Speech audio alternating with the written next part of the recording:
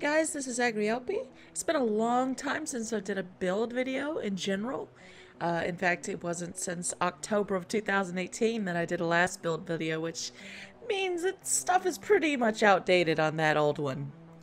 In this build video, I'm going to talk a couple builds. I'm not going to go too in depth, just kind of give you an overview of what I like to run when I'm out roaming.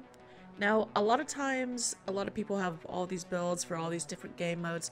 I specifically only play World v World, and in World v World, I only roam. So, there's a lot of builds that you'll find for PvP that are going to be different than mine. A lot of builds that are going to be different if you play Zerging in World v World. So, I just wanted to clarify that I only am a roamer. And I only roam in solo to like 4, sometimes 5-man groups. Okay, let's get right into it. The first build up is going to be the normal build that I run when I'm roaming. This kind of covers all of the ground for soloing, small group play, and I actually really prefer to run it over pretty much all of the other builds now.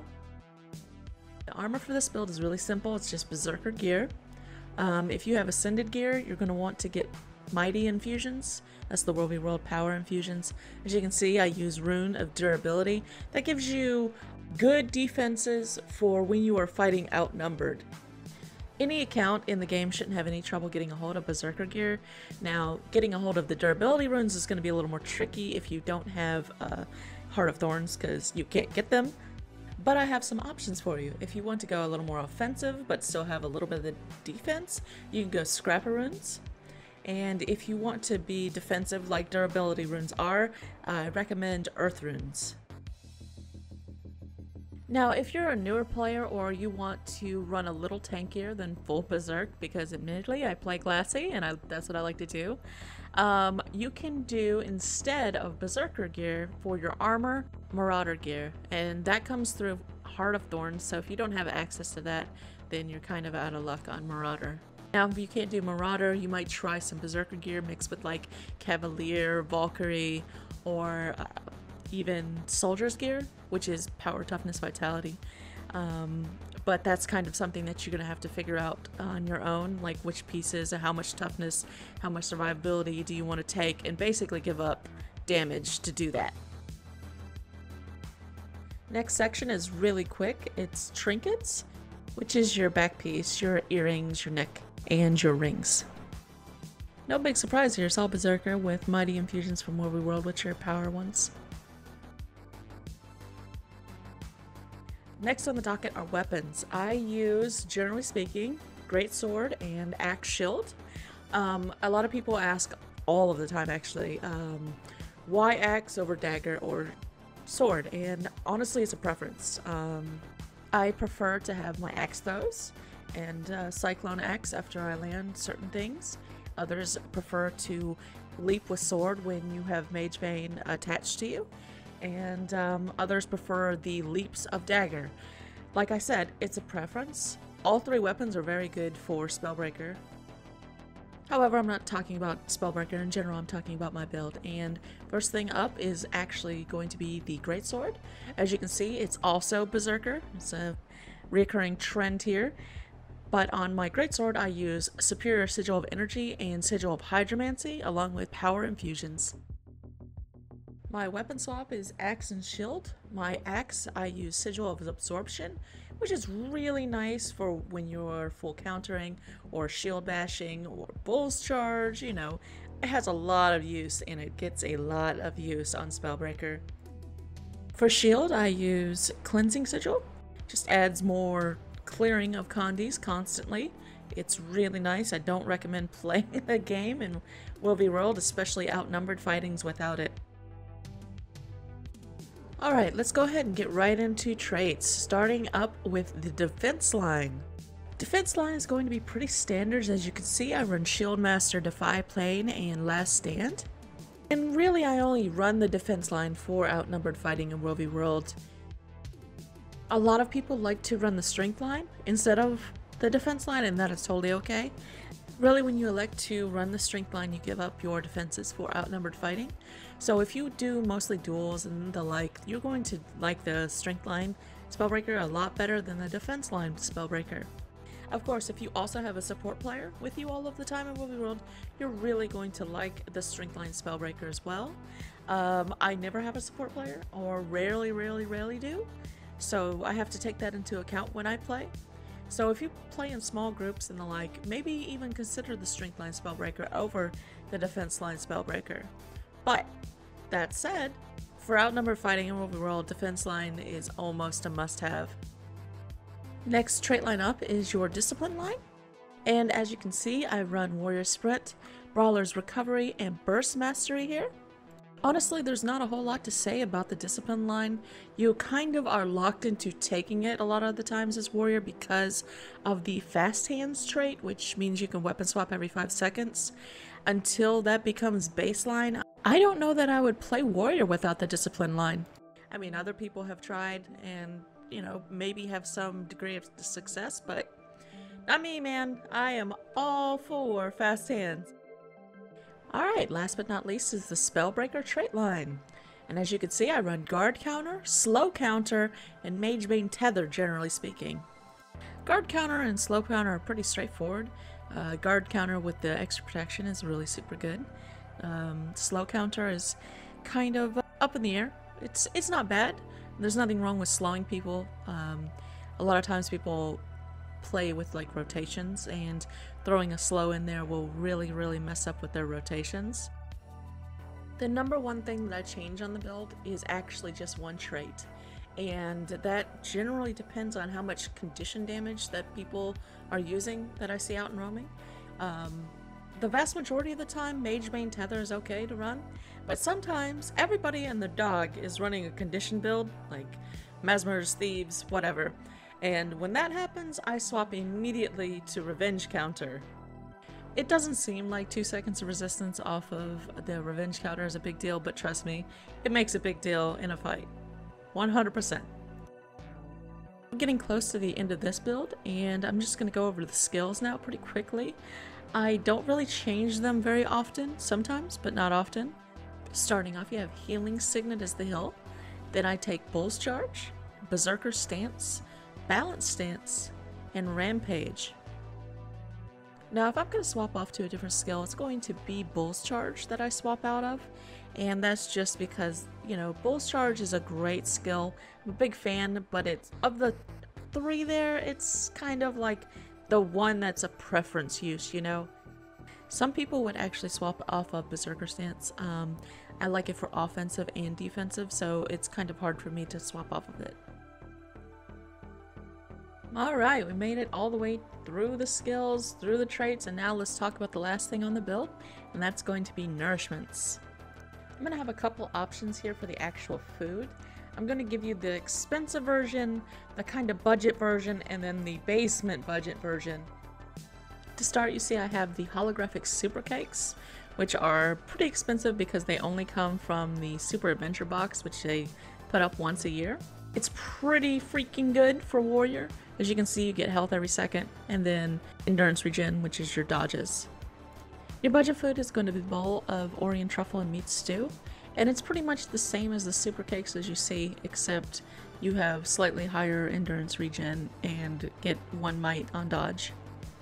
Okay, super budget food basically is for people who don't have any gold. That's the vast majority of Ruby World because we don't get any rewards, but whatever, I'm not going to go into that. Anyway, as you can see, it's slightly worse than the Orient truffle and meat stew, but you only have to pay 5 badges of honor for it, so there is that if you don't have any gold at all. You just have to pick up that 1 gold permanent portable provisioner from one of the outfitters in Ruby World once you've unlocked it. Last but not least is the utility food. You can see it's the superior sharpening stones. They're super cheap, but if you also can't even afford those, I believe there is also a lesser version in the permanent portable provisioner as well for pretty much the exact same thing. That's it.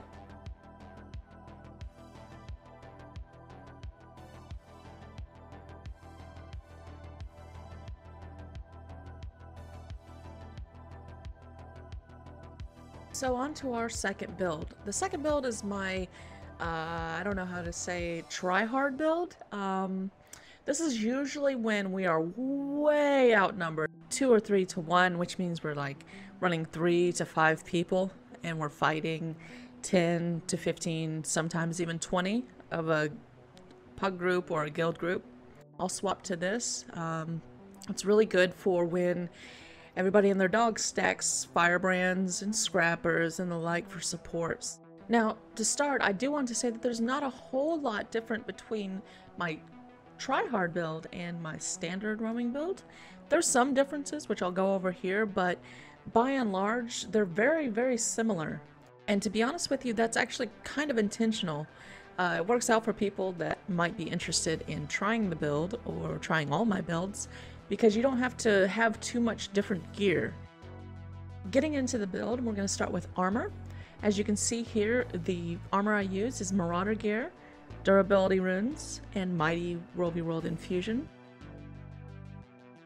Trinkets are exactly the same as my standard roaming build, which I just keep it as Berserker trinkets. Now, if you want a little more survivability, you can also use Marauder trinkets, and you're just going to lose a little bit more power. It's not a big deal. Weapons are very similar to my standard Roman build. Again, the only change really is I swapped out axe for dagger. I'm going to give a little overview of each weapon though, just for continuity's sake. But if you're interested in my overview of the weapons that people use on Spellbreaker, I recommend swapping back to the standard build right at the weapons section, because that's where I talk about it. Okay, Great Sword is Marauder with Energy Sigil and Hydromancy, and you can see power infusions yet again. In fact, the whole build is just power infusions, so let's just get that out of the way. For shield, you'll see that again I have Marauder, and on it I have Cleansing Sigil. That'll do it for weapons, so let's go ahead and move right into the trait lines. So, similar to earlier in this build, almost exactly the same as my standard roaming build. The only thing that really changes here is the Spellbreaker line, but I'll still hit those 2 other trait lines just to cover it all for you. Like before, I went into more detail on the standard build, so if you want a little more detail on the trait lines, just skip back to there and have a listen. Defense line is great for outnumbered fights, so I just take top, because it is just the best for outnumbered fighting. Discipline, middle, bottom is pretty standard for any warrior build a lot of the times, and this is no different. Alright, so the real change of the build is this trait line right here. As you can see, I run guard counter, but then I run loss aversion and enchantment collapse. Guard counter is pretty simple. Protection after you full counter is super good, because protection itself is super good.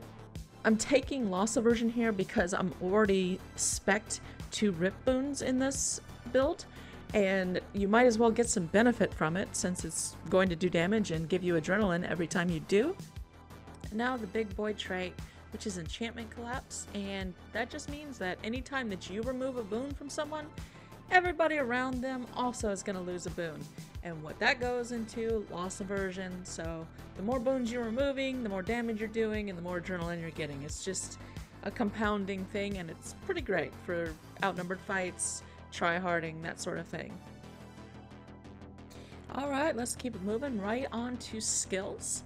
As you can see, I have Healing Signet, then I use Break Enchantments instead of Bull's Charge, Berserker Stance, Balance Stance, and then finally War Banner. Break Enchantments is pretty clear as to why I use it, just rips boons, which then ties into the trait lines that we just talked about. And in this case, Break Enchantments is much better than Bull's Charge, which it replaces on my bar, because Bull's Charge is just a single target knockdown. It's not AoE, and you're already fighting outnumbered. That's what this build is for. So going for something that ties into the build is much better. There's an alternative for Berserker Stance, which is completely viable, and that is to use Shake It Off, which removes a shit ton of condies from anywhere near you, and also as a stun break with 2 charges. In World though, you need to know that it has a very long cooldown, so you want to use that appropriately. War Banner here instead of Rampage because Rampage doesn't scale well in the bigger fights. A lot of people have stability or Aegis all of the time.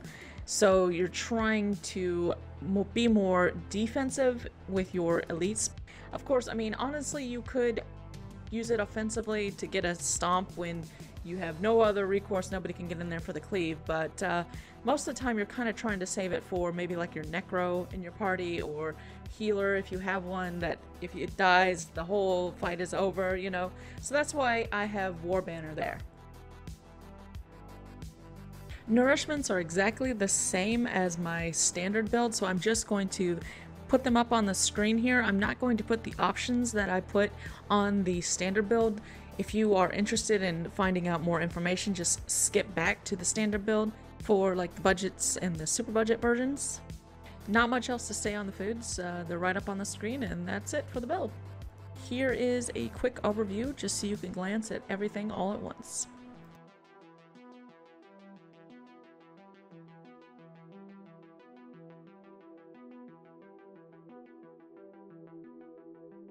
Alright, now we're going to do the third build, which is a core build, which means base warrior, free to play, anything, you know, that's in the game can play it. It could also be a budget build if you want to look at it that way. It's really close to the standard Spellbreaker build that I run, so there's not a whole lot of changes if you've already got the gear for that. It basically just runs the strength line instead of Spellbreaker line, for those of you that are watching the video that kind of know builds of the game. But for the rest of you who might be new or just looking for different builds or information, I'm going to go through each step just like I have the other two builds ahead of this one. Armor for me is Zerker, as pretty much always, Mighty Infusion power, and then a Rune of Strength, which I choose mostly because this build uses a trait called Might Makes Right, and it synergizes really well. There are some options you can use. Easily you could slot in, instead of strength runes, if you have access to durability runes for more defense. You could also kind of even go more offensive to some degree, and that is infiltration runes. Now, infiltration runes, people see that, you know, you get bigger when you stealth, and they're like, what? But no, the other thing is pretty good too. I know you're going to be super shocked by this next part, the Trinkets, and guess what? They're still Berserker. Not really any reason to change them. Best slot. Weapons are pretty standard here. I run Greatsword, Axe, Shield. There's not a whole lot different than your standard roaming build. Only one thing that I can think of, and that's going to be on your Axe. Greatsword is Berserker, Energy Sigil, Hydromancy Sigil, Power Infusions. As you can see on Axe, I'm running Berserker, Power Infusion, and I've chosen Sigil of Battle because of the same reason that I said earlier, and that is I'm running Might Makes Right on this build, which you'll see in a second, and it synergizes really well with Strength runes and the Might Makes Right. Last but not least is Shield, which is Berserker as well, Power Infusion, and the Cleansing Sigil. On to trait lines. Now, as with other builds that you've already seen, I am running Defense line and Discipline line. I'll put both of those up here for a few seconds. If you want more details, I recommend you skipping back in this video to the standard Spellbreaker roamer, and I go into a little bit more detail on each one. That way you can skip around in this video and you don't really miss anything out. Okay, so that leads into Strength line. I haven't really touched on it in this video other than kind of referencing it earlier, so I'm going to put a little more time into it here. As you can see, I'm running Peak Performance, Forceful Greatsword, and Might Makes Right on this. I do have an alternative, I'll go over that in a second. But Peak Performance is super good. It procs off of your Bull's Charge and your Rampage, and basically it just gives you extra damage. Lowers the recharge a little bit. Your Forceful Greatsword is going to give you Might and some other benefits. And lastly, your Might Makes Right, which means every time that you give yourself Might, you're getting healed, and some endurance. As I said, there's an option that I sometimes use, and it's called Berserker's Power, like Grandmaster. Basically, it just does more damage, a lot more damage. So you can give up Might Makes Right for Berserker Power if that's what you kind of want to do with your build, but I would recommend Might Makes Right, like for general roaming. Otherwise, just go balls out, Berserker Power. For skills, I'm running the same exact thing that I ran on my standard Spellbreaker build, and that's Healing Signet, Bull's Charge, Zerker Stance, Balance Stance, and Rampage. There's no reason to really change here. You're getting kind of the best of both worlds, but you know, you can do some alternatives if you want to mess around in WvW. It's kind of a good build to do that on. Nourishments are the same as the other builds, no change here, so I'm just going to put them up on the screen just for posterity. If you're looking for more details, make sure that you skip back to the standard roaming build that I started off the video with, and that'll give you an option for budget food and super budget food.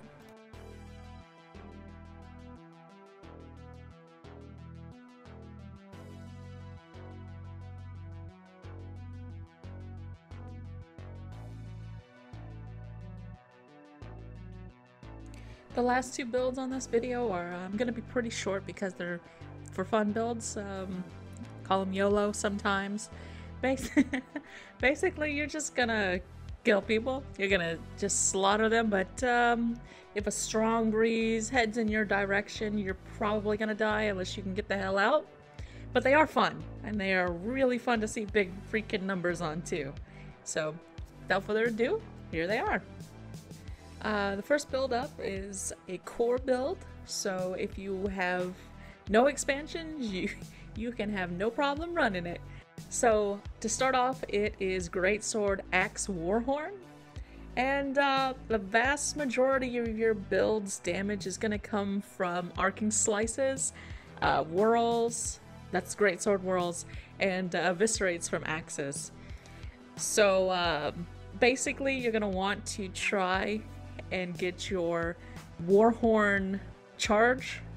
It's the number 4 on Warhorn, and in those 8 seconds you're going to want to try and land one of your burst skills, so Eviscerate or King Slice, and yeah, that's pretty much it.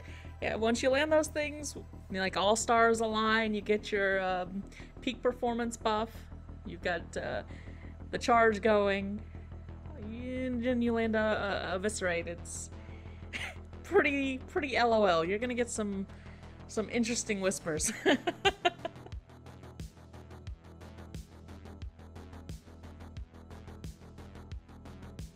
Well, we're on the last build of the video, and it's the last YOLO build.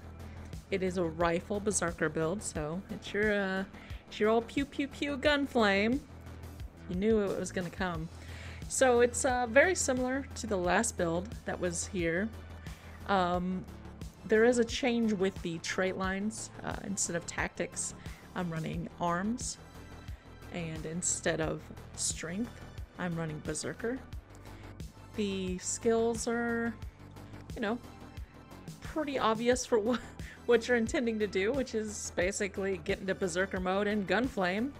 I'm running sword and Warhorn on the swap. Sword mostly just to get the hell out. Warhorn, if you can do a swap, get the charge, which is your number 4 on Warhorn, and then, you know, get a gunflame off. It's pretty gnarly damage, but I wouldn't necessarily bank on that every fight. But you know, occasionally it can definitely happen in the course of a fight. So if you can get away with it, go for it, because that's a lot more damage.